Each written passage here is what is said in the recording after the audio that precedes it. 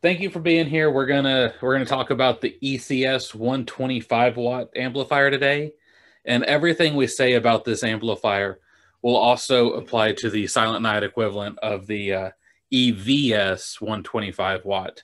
For the Silent Night, EVS stands for Emergency Voice System. ECS is Emergency, I think, Control System. I don't know why they had to make them different, but they did. Other than that, they work the same way. They have the same options, the same number of circuits, all the same specs that we're going to get into talking about today. So anything I say about this Farenhyt panel, the same is true for the Silent Night equivalent. So I'll start off with a couple of the other things I've done as we've talked about these panels. One is there's obviously not conduit here. On a job site, there needs to be conduit. This is just a temporary mock-up. Another thing you'll notice, I don't put service loops in the panels. It is important to make sure you have a service loop, and I'll talk a little bit about that why as we get through where some of these wires come through. You can see there's a lot of wires coming in this panel because this is a 125 watt amplifier. That's at its full capacity. We normally derate our ratings of all amplifiers by a safety factor of 20% duration or only 80% capacity. In this case, that's exactly 100 watts. So we try not to exceed 100 watts on any of our design so that there is some of that safety headroom put in. The amplifier doesn't end up cooking itself or doing something to damage itself in the event of operation. This part right up here, this metal part, and then there's a metal bracket that comes up and attaches into the back box there. That's actually a heat sink because these panels do generate a lot of heat under just normal operation. So they put a lot of cooling into this, and the door even has vents that go across the top up here that'll also help that heat escape. Up here in the top corner, as it's been with all of our others, this is where the building power connects to it to power it. And then this bottom corner down here, this is where the batteries will connect. Last week, we talked about series and parallel circuits, and I showed you some examples of wiring batteries in fire alarm systems. So that comes from here, and it'll go down, and the batteries will sit below all of this down here in this cabinet. This cabinet can hold 8 amp hour batteries or 18 amp hour batteries inside of it. The 12 amp hours are shorter and fatter, so the door won't actually close right with the 12 amp hours in it. And if we run into an application where we need something larger than 18 amp hours, then we would have to put conduit out of the bottom of this. We'd still come off this battery charger, but we'd go down and we'd have something like 26 amp hours in a cabinet below. All right, so to get into some of the different terminal placements, down here we have our 4 main speaker circuits on the ECS 125 motherboard. This side over here is the ECS 125 motherboard. This side over here is an optional expander. It's the ECS, what is it called? ECS CE4. It's a circuit expander for it. It adds 4 circuits to it. It does not increase the wattage capacity of what the panel can put out. It just allows us to attach more circuits if we have the headroom for it. So this is an optional expander card over here, and this is the main unit itself here. And like I said, down here you have your 4 circuits. So this one over here, it's 1, 2, 3, 4. It goes from right to left. But you have an out and you have an in, then an out and an in, out, in, all the way across. Those are for Class A returns. We always land our speaker circuit on the out if we're doing Class B with the end-of-line resistor supervision, because you have to think about it from the originating point of the source. So the amplifier is the source of the power going out to the speakers. So it's going to come out of the amplifier, go to the speakers, and end at the end of line. If it is Class A, then the return circuit from the end of your circuit would come into the in, and then it just needs to make a complete loop. Moving along up right here, this connector, I have most of it tucked behind, but there's this ribbon right here. It just goes in here, and it's a loop that connects up to here. This is how the CE4 connects to your motherboard here, or your amplifier card, I should say. This comes with your CE4 expander, and you'll just connect one to the pins here and the other there. There's no programming or addressing or anything special to tell it that there's a CE4. That might be wrong. There might be programming. I'll have to go look. I don't recall. But there's no addressing. There's no other special physical installation requirements. The amplifier is addressed right here on this block. This is your dip switches here. And then you just connect this, and that's all it takes to put the CE4 in. And then we have these screw terminals up here. You have these 4 terminals down here. This is your SBUS. Wires up the same as the other SBUS that we've talked about with the negative, the positive, the A, and the B. And then you have 4 terminals up here. This is your VBUS in and out. Now I'm going to push these wires off to the side because you can kind of see. Then I've got 2 yellow wires coming for my VBUS because it just takes a 16.2. All VBUS is low-level audio. It takes the origin point that's at the main panel, and it goes through any microphones first, then it comes to the amplifiers. And so all it's doing is it's carrying your voice messages, whether that's a pre-recorded message or something you're paging over the microphone. It takes that message and it brings it to your amplifiers. And so it comes in on your VBUS in and goes out to the next amplifier in your VBUS out. If it is the last amplifier in line, these terminals here, trying to keep my arms out of the way, these terminals here would be where your 15K end-of-line resistor go for your VBUS. And then coming in over here, you see we have 4 additional circuits. So this is circuit 5, 6, 7, and 8, starting in the top left corner and then counting our way around clockwise. So again, this card does not add any power. If this card is in, we still only have 125 watts. If this card is out, we still have 125 watts. This is helpful because it gives us some extra zones to distribute to. And then it's also helpful because we can get some of our decibel loss on our speaker circuits off because we can run shorter circuits, which keep all the speakers performing better.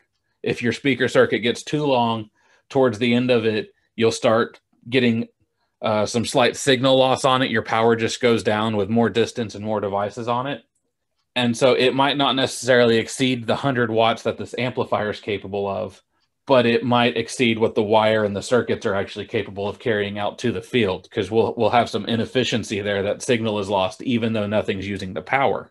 So expanding and adding extra circuits will help with that. It would also help in high-rise situations. Each of these circuits can be programmed individually. So if you wanted, you could program first floor, second floor, third floor, fourth floor, have each circuit correspond to a different floor. Or you could have, pairs of circuits. You can say, oh, I need 2 speaker circuits on this floor, but only 1 on another floor. Because we can individually control all 8, it makes it very versatile, very easy to use that way.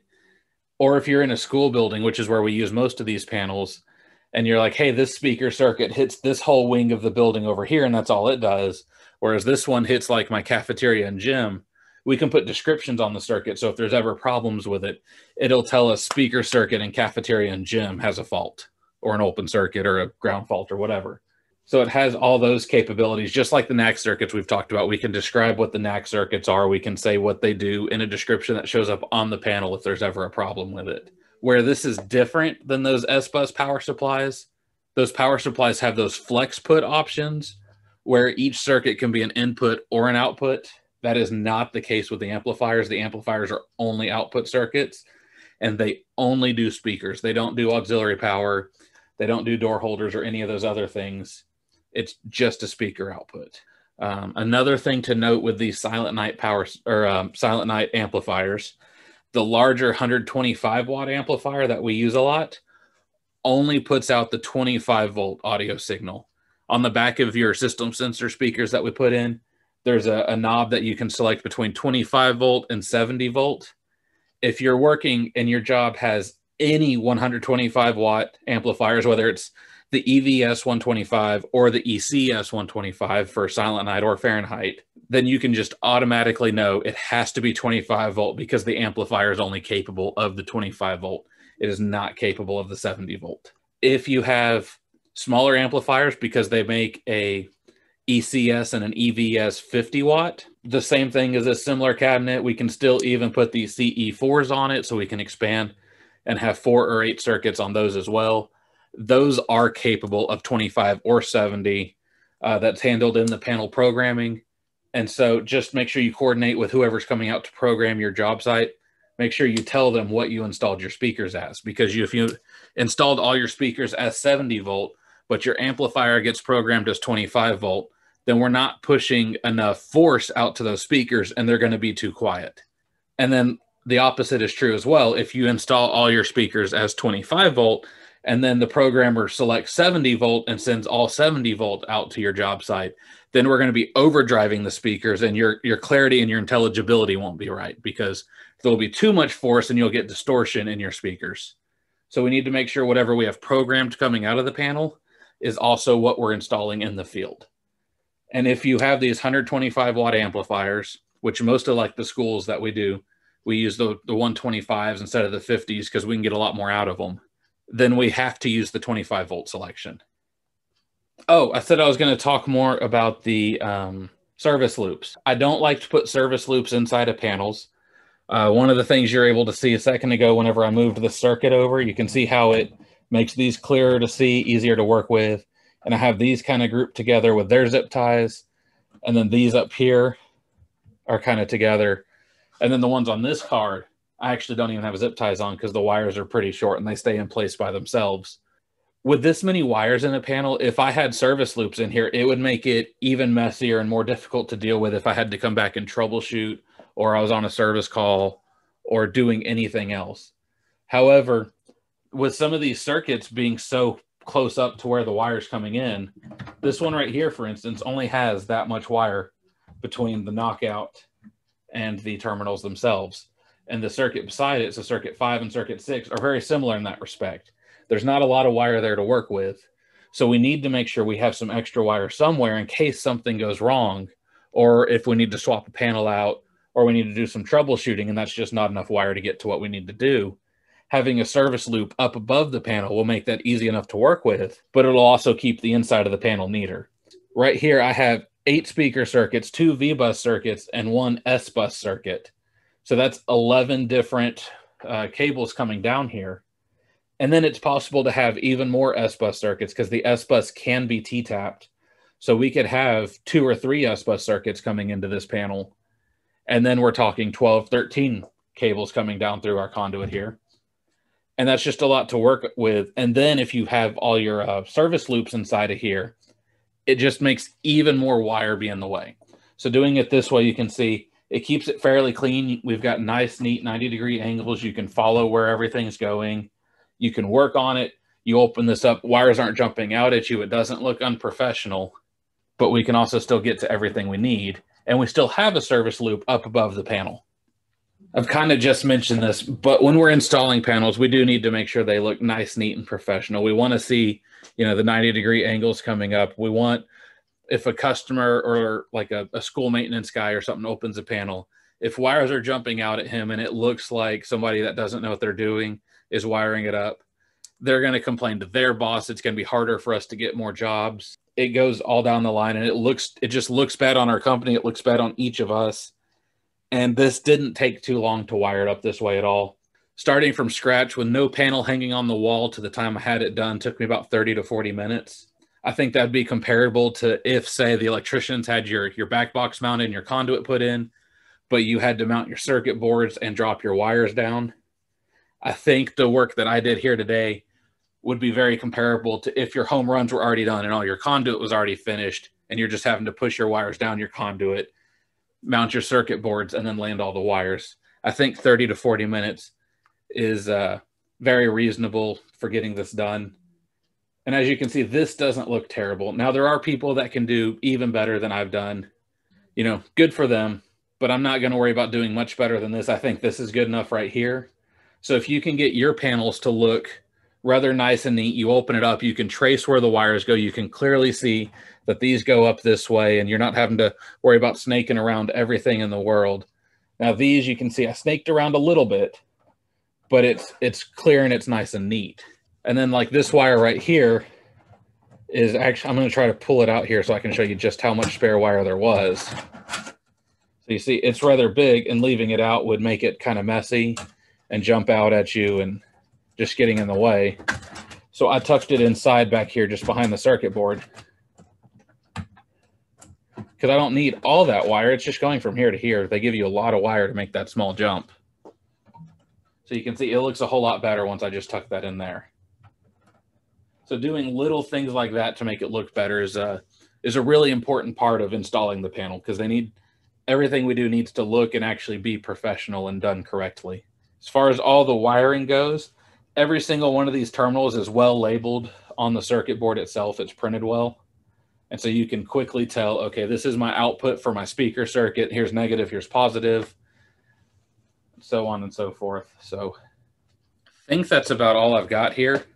If y'all have any questions, I'm open for questions. Make sure you sign in the chat feature for our safety talk sign in.